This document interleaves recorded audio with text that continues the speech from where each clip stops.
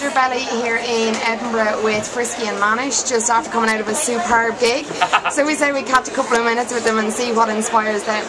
Ye went from singing opera to Britney Spears to absolutely everything within a couple of minutes. What kind of music inspires you guys? Before we went on stage tonight, without a word of a lie, we had the Spice Girls' first album playing in the dressing room. I mean, you own it. I don't own it, but I was. It was in fact my boyfriend's copy, but that's irrelevant. You know, I mean, there's such classics on there like Love Thing and Naked. Such undervalued album tracks by the Spice Girls. I do love a good pop album track. You know, like the Girls Aloud album tracks. Yeah. Those, they rock my world. I love them so much. Brilliant. What was the funniest ever audience experience you ever had?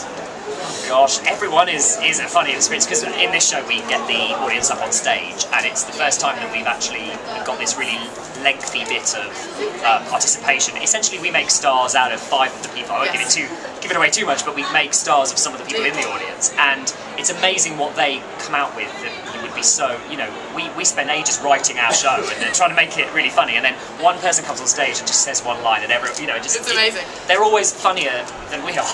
We had one guy dressed as Elvis. We had an 11-year-old boy who stole the show. Absolutely stole the show, and unfortunately we get the audience to suggest possible boy band names for them, and there were some really crude ones, and we were looking at him like, just not sure it was okay, but his parents seemed very his parents were like, go, go, go. But yeah, that was quite a special moment. Is there any particular gig that has stood out in your mind, your favourite gig to date?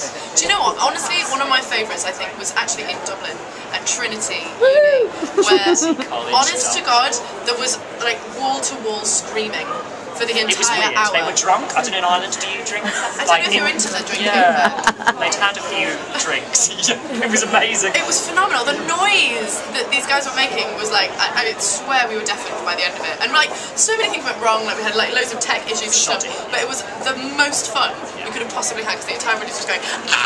Yeah, we were like, oh, calm down, brilliant. Jesus. Yeah, the best ever. Any plans to return back to Dublin soon? Oh hell yeah! Hell yeah! It's actually our next thing. The next thing we're doing is from the 14th to 24th, we'll be at the Absolute Fringe. I think it's sponsored by Absolute, in Dublin. We're going to be at the Festival Club every night. 8 o'clock? Yeah, 8 o'clock. And we're very much looking forward to it because it's this show. It'll be the first place this show goes away from Edinburgh, so it's the second. It's almost like the first bit of the tour, so yeah, very privileged. Yeah, Dublin is very honoured.